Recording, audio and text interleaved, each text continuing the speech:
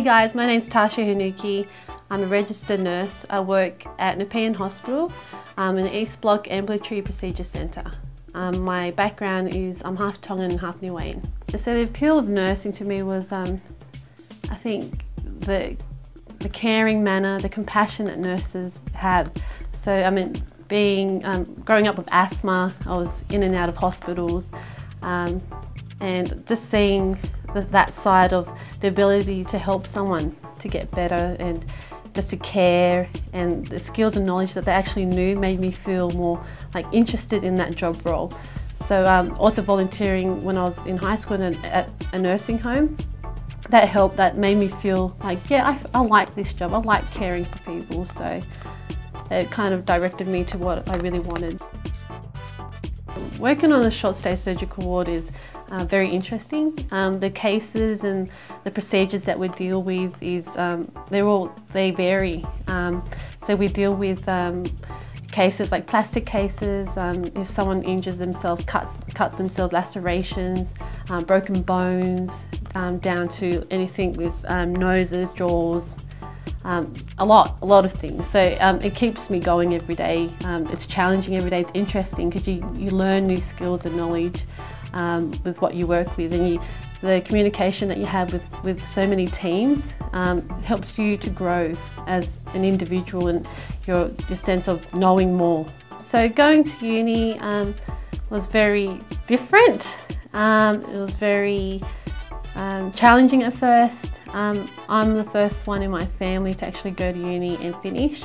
So at that time, I mean, being in a society of many islanders who don't really talk about going to uni after high school, you felt kind of isolated in the sense of you kind of have to drive yourself to do it. So I think my years at uni, my first year was quite nerve-wracking in the sense of I had to learn to ask for help. The feeling of me graduating was, I can't really put it into words. It was beyond words.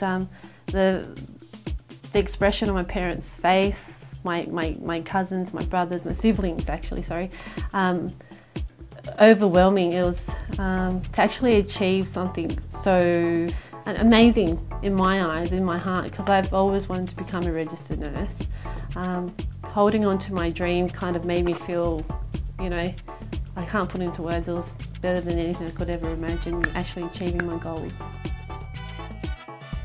What I love most about my job is the different cases and procedures we get, the people we meet. So patients, doctors, physios, social workers. We work in such a large team that it's just it's exciting for me every day to come to work. What keeps me coming back is that I love what I do. Even though we have our hard days, just helping patients and to get better. When you actually watch them walk out that door and see your work actually, you know, you've made them better or you've helped them with their treatment, it's more than what words can I can't really put into words. I always tend to say, if you want to come to work, okay, let's have fun. Because I see work as fun, because it's my passion. I'm actually living my dream.